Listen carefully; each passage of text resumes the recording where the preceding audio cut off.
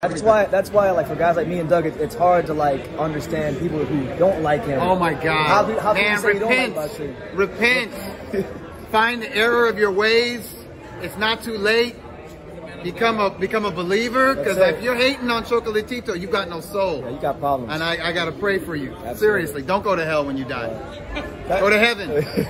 Become a Chocolatito fan. It's not too late. I hope people appreciate every time he fights, because A, what he does there, you don't see a lot of fighters do. You don't see that type of volume punching, pressure, combination punching, the creative punch placement, the accuracy, the way he can block. And it's like, he just does it. It's not like he's forcing anything. It's like muscle memory, man. His arms. Brendan Taylor here, True School Sports. I'm with a man that everybody says looks like me, Doug Fisher. We're related? Yeah. Yeah, maybe. Glasses, brown skin. Yeah.